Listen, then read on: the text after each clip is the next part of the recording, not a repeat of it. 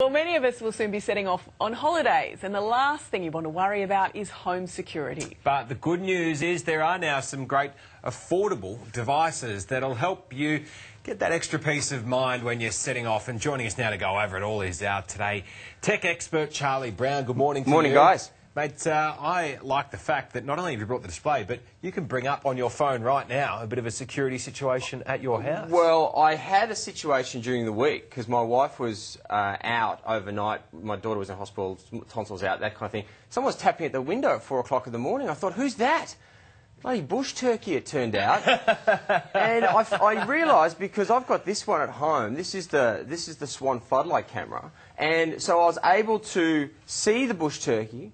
I was able to turn the lights on. When that didn't scare the bush turkey away, I could pick up my phone and shout, "Go away," to the bush turkey, and he looked up and ran away.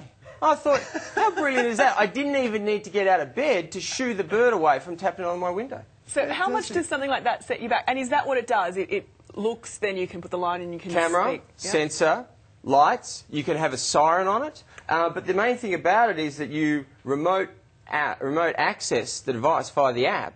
So you can bring up a video on there from anywhere in the world. Now, there's a slow 4G speed in here, so it's a bit slow to bring it up. But the thing is, I didn't even need to get out of bed. Now, I could have been on holidays anywhere else in the world, and it did it for me. Now, this one, you need to wire in. The electrician comes over and he wires it in for you. And that's expensive? No, all these are sort of $200 and up. So depending on what kind of kit you want. That one looks top of the line kind of thing. That looks like you could now, launch rockets. But is there something a bit more affordable? Same company makes a doorbell. Yep. So you have it at the door, you push the button, you get the alert on your app called This is the Ring Video Doorbell. But then the other thing is you can actually go put these ones around your home. This is from a company called Swann, originally an Australian company.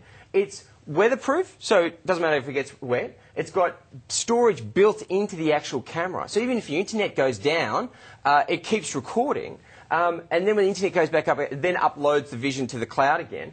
Rechargeable battery. These are about $250. And what you can do is just, not everybody wants to have these cameras around their house all the time.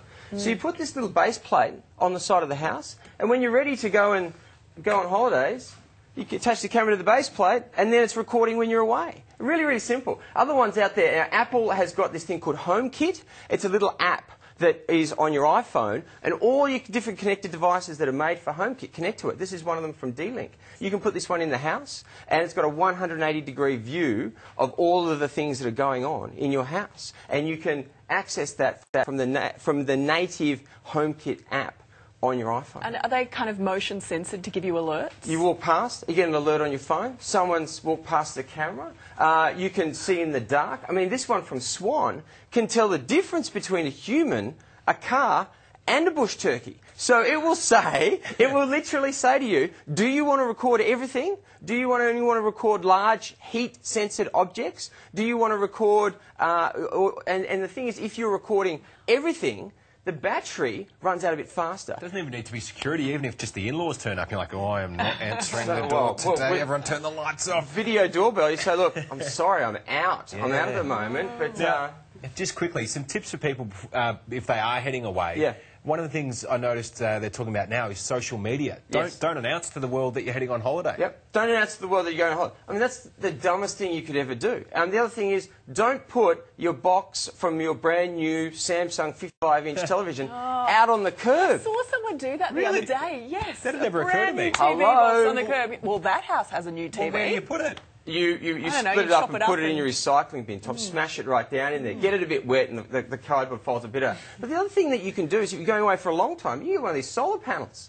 Put it out and plug it into one of the cameras, and then the thing won't run out of batteries. I mean, they've really got a solution for you for everything. Now, even if you don't have Wi-Fi at your house, this camera here from the Arlo Go from Netgear, it's got a 4G SIM card in it. So if you've got a holiday house with no internet there, put this one in there, plug it into the wall, and you can still remote access to your video camera. Gone are the days of just leaving the light and the radio on to make people think you're at home. Exactly right. Ask the neighbours to check once a week. That old chestnut. All right. Great stuff, Charlie. Thank you. Thank you.